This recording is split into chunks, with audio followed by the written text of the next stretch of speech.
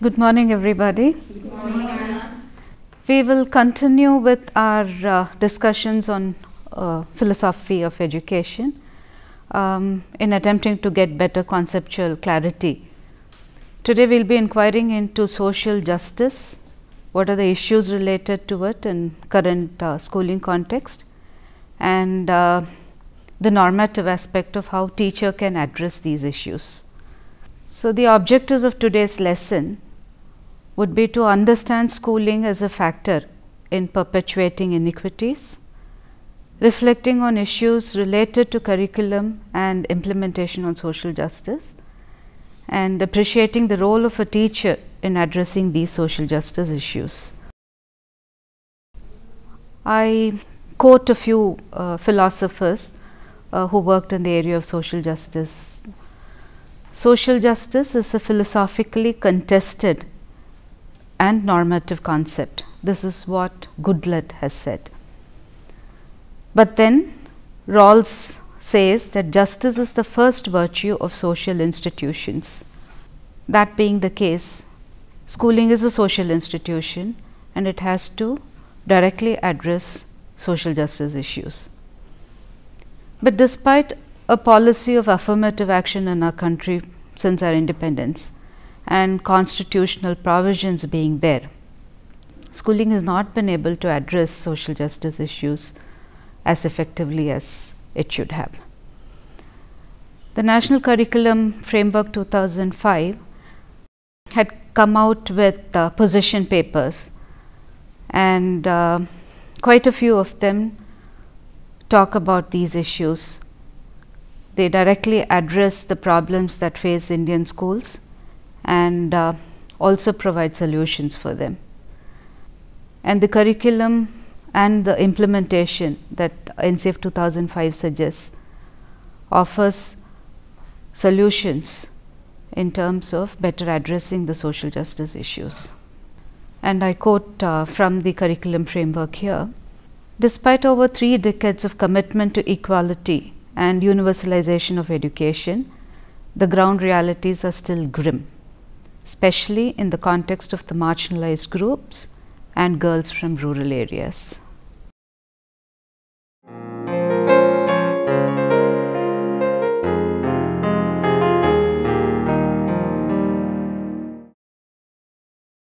So, how does school perpetuate inequities? If we look at studies after studies that are being conducted in our country for the past 40-50 years, specifically in the area of sociology of education, we find that the learning outcomes of children from certain castes and communities are way below the national average. Similarly, for Adivasi children and children from urban deprived communities, specifically the street children, the children of migrant workers, slum and pavement dwellers. So, a lot needs to be achieved in terms of shortening the achievement gap of these children. And of course, children with disabilities. Despite India being a signatory of the Salamanca Declaration and having adopted inclusive education in our country for quite a long time, when it comes to the learning achievement, these children are getting integrated, they are being included in mainstream schooling, but in terms of learning achievement of these children, still a lot more needs to be done. Now, one of the biggest factor that acts as a barrier in schools is the negative attitudes that we carry. And it's not just the teachers, because teachers form a part of the community. These negative attitudes primarily arise from a lack of knowledge. We all share assumptions of what it means to be normal, and these ideas are not questioned or even explicitly thought about. I'd like to share an example with you of engaging a group of student teachers. These student teachers were given a case study wherein a group of girls had written about what they wanted to be in 5 years time. And lot of these girls, understandably so, because they were 19 and 20 years old, they wanted to get married and settle down. But they had also mentioned that when they work, their husband and parents-in-law must be understanding, and they must permit them to visit their parents once in a while, and in case they get delayed at work, they should give them permission. And during the discussion that followed this reading, none of the girls in the class found anything odd about the write-up. It took one boy to point it out. Why do girls need permission? He said, yes, you have to inform. There has to be mutual respect between the wife and the husband and his parents, of course. But for you to wait for permission, to seek their permission to visit your own parents, simply doesn't make sense in this day and age. It was only then that the girls started pondering about it. Till such time they didn't even think it was unnatural for them. So, this was one example of a stereotype.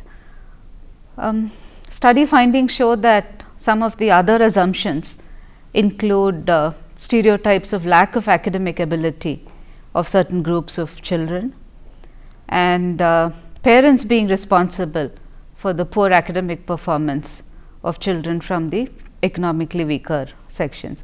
This is primarily because we willy-nilly project middle class values of raising children onto these parents as well, who live in a very, very different sort of a world.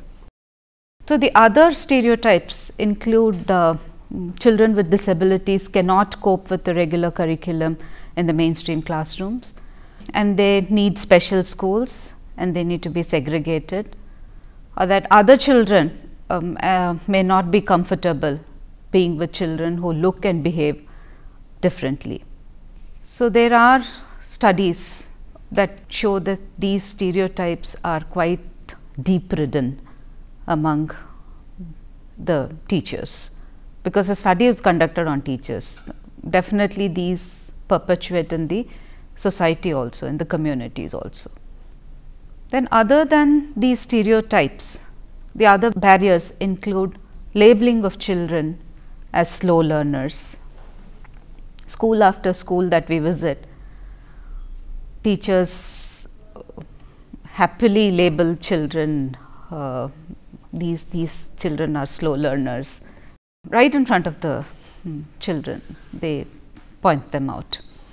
And the position paper on the problems of scheduled caste and scheduled tribe children point out that teachers place an undue obsession with language purity and correctness. So, mainstream language expects certain accents. The dialects may not be conducive to these accents and these ways of pronouncing certain words, but teachers are very insistent that the correct pronunciations be made. Of course, children need to learn the correct pronunciation, I am not denying that, but that can come at a later stage, not when they have just entered school and they are getting used to the school ethos, to the academic ethos, and beginning to learn language in a formal sense. So, at that point in time, it is far more important that children are given space to express themselves rather than correcting them constantly. And of course, the rampant use of corporal punishment despite there being a law against it. Corporal punishment also arises because of a strong held notion that learning is an unnatural process and children need strict disciplinary measures to learn. And most teachers tell me that my teachers have punished me, they have hit me and I am what I am because of that. And they actually think they are doing good to children by using corporal punishment.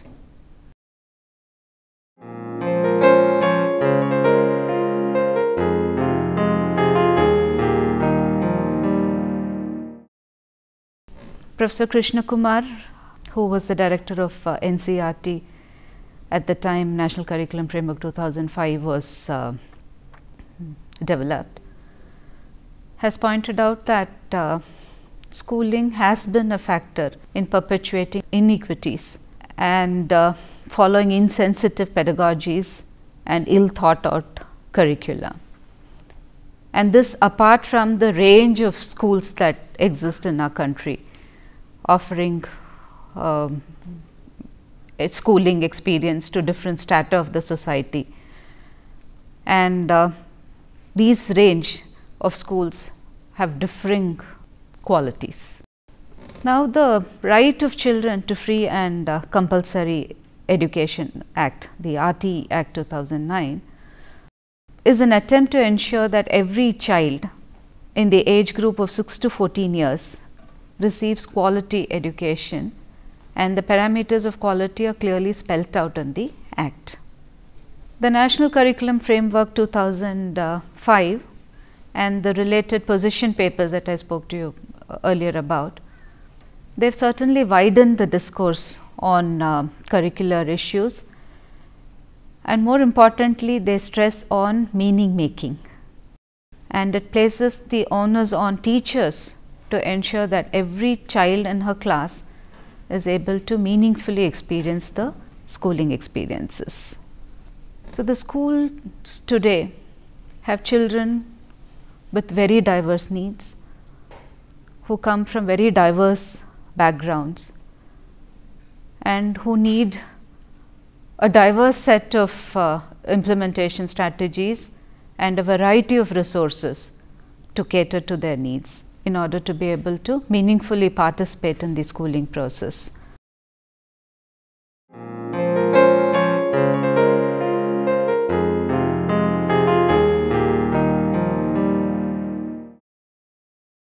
Education fosters development in a child, definitely, and within the school context it is the teachers who are the key players in making learning meaningful to all the children.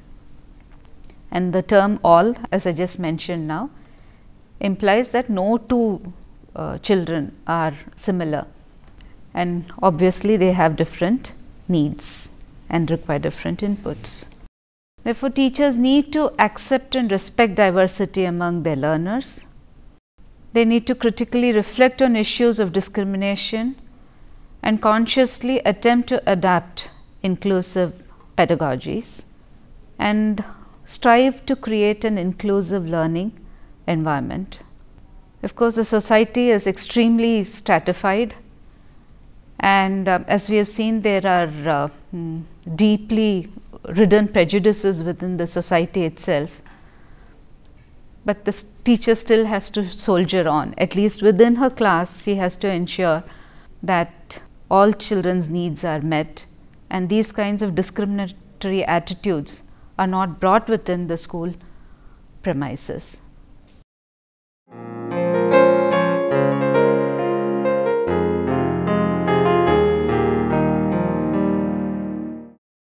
So, how does a teacher create an inclusive learning environment that promotes social justice in schools?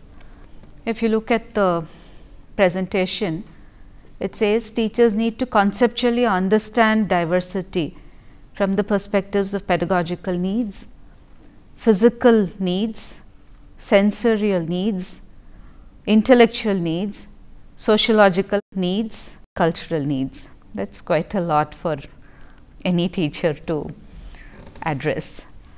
So, that is what teacher education programs attempt to do by bringing in studies related to sociology of education, studies related to the philosophy of education, the psychology courses. All these courses are meant to equip you to address all these needs.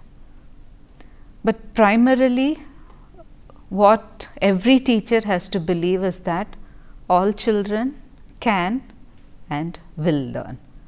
So, this is a belief that all of us as teachers need to strongly imbue in ourselves. So, generally there is a tendency for teachers to say, I taught, I did my best, but the children didn't learn. So, we can't wash our hands off. If we taught and the children didn't learn, then it means we have not done enough and our teaching has not reached the students. Exactly. Additionally, teachers also have to be aware of our own beliefs and assumptions about children's socioeconomic backgrounds and their abilities. So, these are the stereotypes that we carry as part of the members of communities that we belong to. And we have to develop sensitivity to children's diverse needs, especially those from marginalized communities. So, this is where reflection helps. We saw in the previous session how it is important to be a reflective practitioner. So, these kinds of hidden assumptions within ourselves, when we share it in a larger group of diverse teachers, there is a chance that these assumptions would be addressed by someone else, because they are so deeply hidden in us, we may not be aware of them ourselves, of those biases. So, sharing and the process of engaging ourselves in dialogues with other teachers and colleagues will help bring these assumptions to the fore.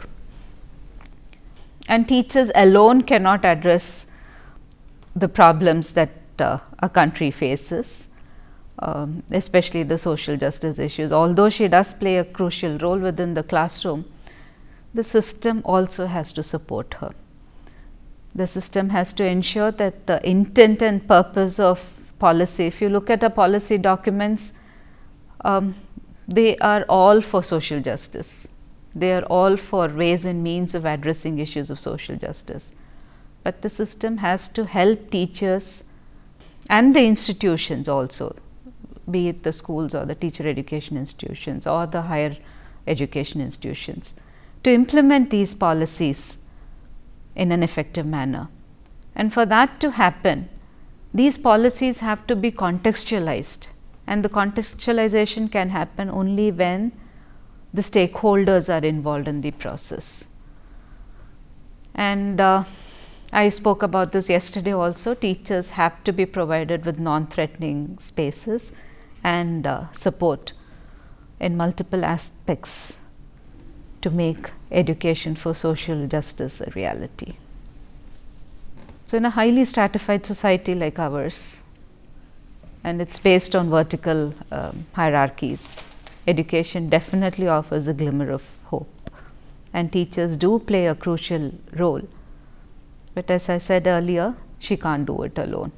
The system and the larger society has to support her in this endeavor.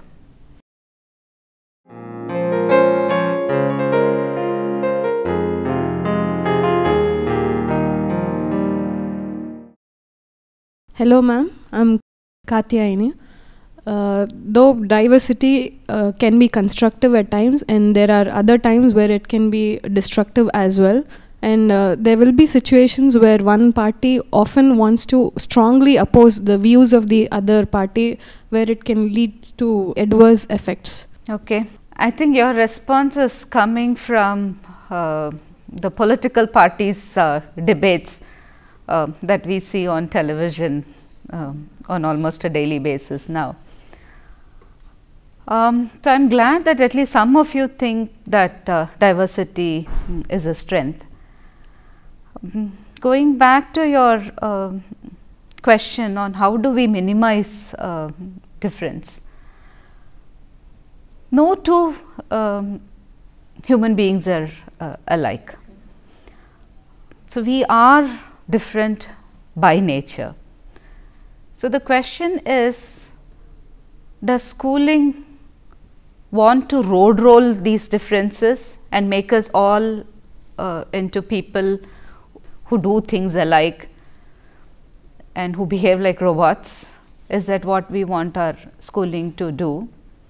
Or should we look at diversity itself as a strength and harness those diverse ideas and views that come across and respect each other's differences of opinions? Do you think that would be a better way of looking at diversity rather than attempting to minimize diversity? So, hopefully, when we build a culture of mutual respect, of most importantly listening to each other's views, even if those views are very different from ours. So, hopefully, the assemblies and the parliament of future will listen to better informed debates, and the television studio debates are also respectful of each other's views and actually listen to each other's opinions. So, maybe schools of today can promote that kind of healthy democratic discussion that our country did see in the early years of independence. It's only now that we've reached this stage that is worrying you primarily. Hello ma'am, my name is Ruth. In the session you have already told that every child in the class should have meaningful experiences. Will you please elaborate which kind of meaningful experiences a child can have, ma'am? I would again like to pose this question back to you. What do you mean by meaning? When we say we've understood the meaning of something, or when we say that this particular experience was meaningful for us, what do we mean by that? Ma'am, what I think meaning actually means is when it is able to bring some change in our thinking or our behavior. Like if I had a opinion earlier, if that opinion is changed to a better version, then I can say that it had made some meaning to my life or to my view. Excellent. That's one way of looking at meaning. But do we all dramatically change our view with just one experience, or if somebody tells us once to change, does that happen? No. It rarely happens, isn't it? So, changing in our behavior takes time, changing in our thinking takes even more time. So, primarily here by what I mean is that we make sense of what we see, what we do, what we hear, what we read. And again, what do we mean by making sense? It means we are able to connect it with what we already know, with our knowledge from previous experiences, with our ideas and thoughts that we have gained already. So, if we are able to make that connection with whatever we see, do, hear, read, what we learn on a daily basis. So, when we make that connection, then we can say that it makes sense to us. So, when it makes sense, we are able to make meaning out of it. Unfortunately, what is happening in schools is that what we are taught in school as part of the curriculum is so diverse from our everyday experiences. So, we just learn that for the sake of learning, if it can be called learning at all. So, it is mostly by rote. We write the exam, we forget about it pretty soon. So, that is not meaning making. Meaning making implies connections in all the experiences that we gain through the process of schooling. These connections we automatically make when we are in out of school context, even when we are playing or when we are talking to our neighbors or in our actions at home So there we are making sense of what we are doing automatically. Here, because the kind of knowledge that the school promotes is a specialized knowledge, the teacher's responsibility to ensure that those connections are made obvious for the child. The responsibility of making meaning, of course, lies with the child, but the teacher has to facilitate that process of meaning making. So that is why it's important for her to know the diverse needs of children, know the socio-cultural background of the children, so that these connections that she makes are relevant for the children to make sense of. Does that answer your question? Yes, ma'am. Thank you. Thank you.